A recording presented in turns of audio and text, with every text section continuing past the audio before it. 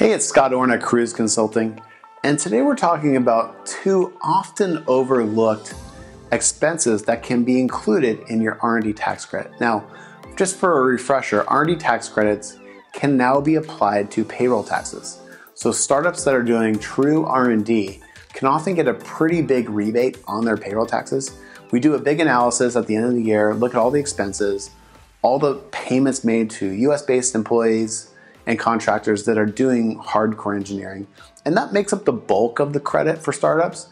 But there's two other categories that sometimes accountants forget to look at, which we're pretty focused on. So the first one is cloud computing costs. And it doesn't always apply, but most of the time cloud computing can actually be included into your R&D tax credit calculations.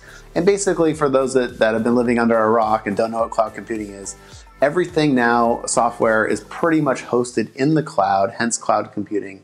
And so you're accessing it on a remote location. You're not really housing it in your own premises or at your own company. It's all in the cloud. And that helps it actually be categorized in R&D tax credit.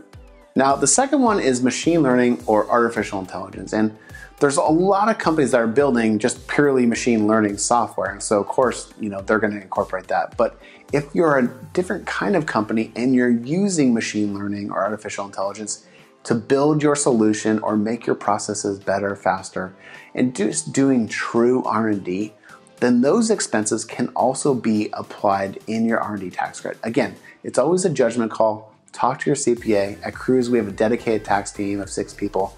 So we will get on the phone and talk to you about this. But those are two buckets, cloud computing and machine learning / AI, that often are overlooked. And at Kruze, I think in 2018, we did $3.5 million of R&D tax credits. In 2019, it's $4.5 million.